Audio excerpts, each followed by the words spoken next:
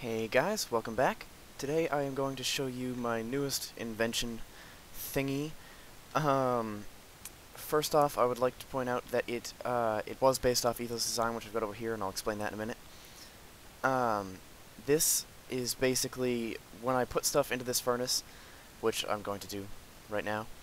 Um, you'll notice you hear a piston go, and then when it finishes cooking, yay! A little light turns on, plays some music. The music is optional, you don't have to put it in. This is just so that I can put it in my single-player world. I've got,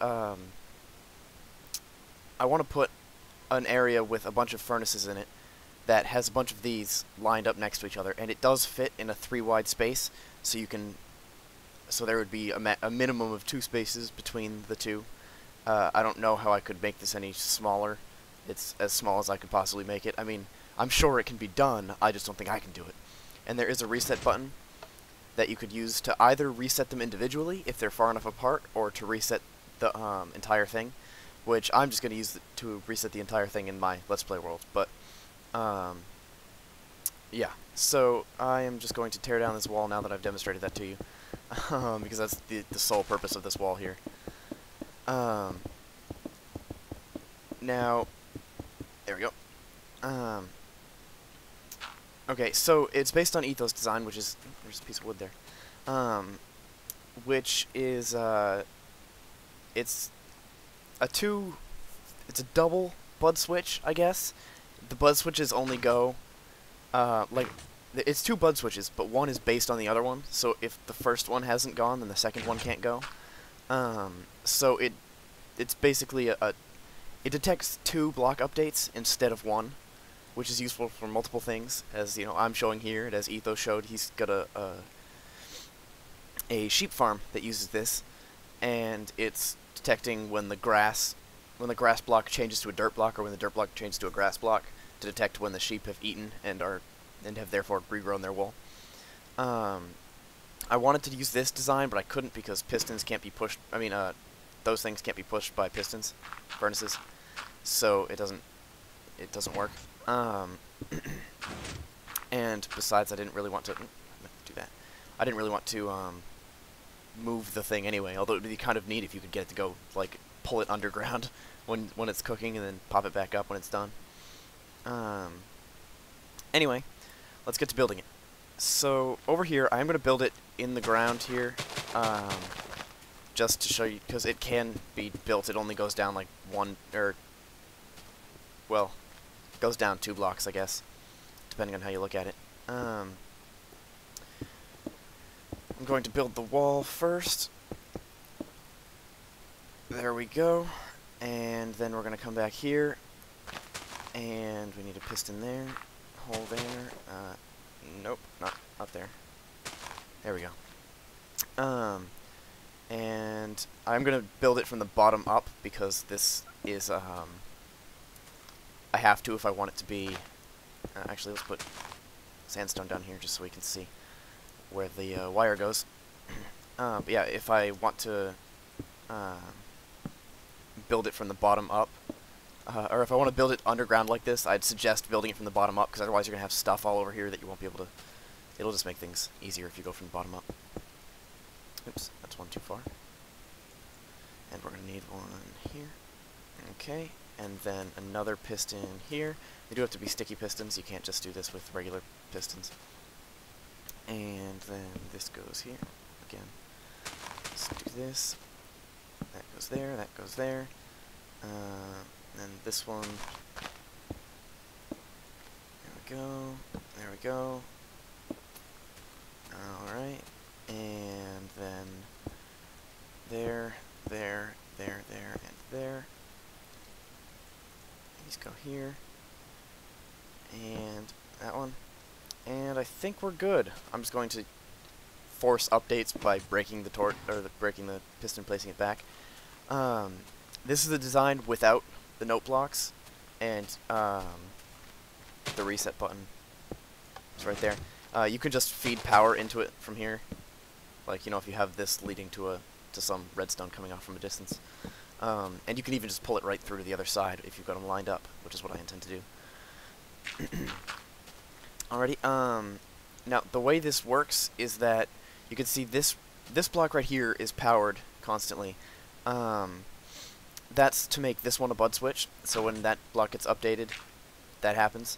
And then when this block gets pushed here, this power travels through to this one, which powers this block, which gets pulled through to this one, which bud switches don't work if they're on the same level. Like, if I do this, it's not a bud switch. It has to be down one, and then it becomes a bud switch. And, oops. Alright. Wasn't expecting that. So that right there will power the bottom one. And then the bottom one, when it gets updated, it pushes forward, which toggles the power up here. Now, you can make as many updates as you want after that, so you have to reset it between, like when you come down and see the lights on, reset it, take all your stuff out, and then go ahead and put more stuff in. And it resets really quickly, so it's not like, you know, it resets on the rising edge, I think. It's when the power comes to this block. So as soon as the power hits, it starts fixing itself. Anyway, if you want to put the note blocks in, let's grab a note block real quick. That's middle click for anybody who doesn't know.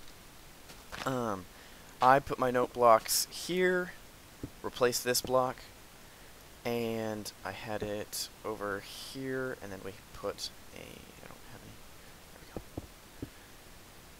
Put a repeater on it. That and that, it goes there. You don't have to put this here. It will make noise when, I don't know. You don't have to put this one here, but I would suggest it. Because what I've just done with the repeaters is time it so that it will do this one, then wait 2 ticks, then do this one, then wait 2 ticks, then do this one, then wait 2 ticks, and then turn the light on. So, there you go. Mine obviously has a bit Zelda-y sounding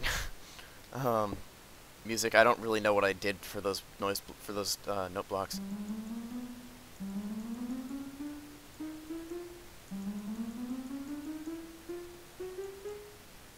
I just did 5, 11, and 14, I think. Let's reset it.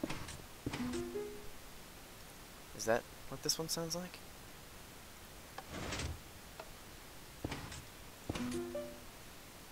Oh, I might have put it to like 5, 11, 17 or something. I don't know. But anyway, so that's how you make that. And it does tile if you want. I mean, if you want to tile it, you are going to have to put a block here, because otherwise this right here, that wire, will connect up to this wire, and that's not good. So yeah, if you want to tile it, just place that block there. That's all you need. Again, these aren't necessary. This does have to be a block. It's just if you put a note block there, then you get a note block instead. Actually, that should be dirt. But yeah, so that's it. It is 1, 2, 3, 4, 5, 6 blocks wide.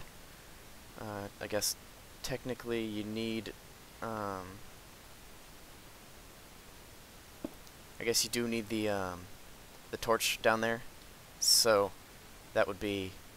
I'm just gonna count the torch as the bottom block, not the block it's on, because presumably this is gonna be underground anyway, because you know you're kind of working on it. But so what was it? 6 this way, I think. 4, 5, 6, and then by 3 by 1, 2, 3, 4, 5, 6. So 6 by 3 by 6. It's pretty compact as far as I could tell.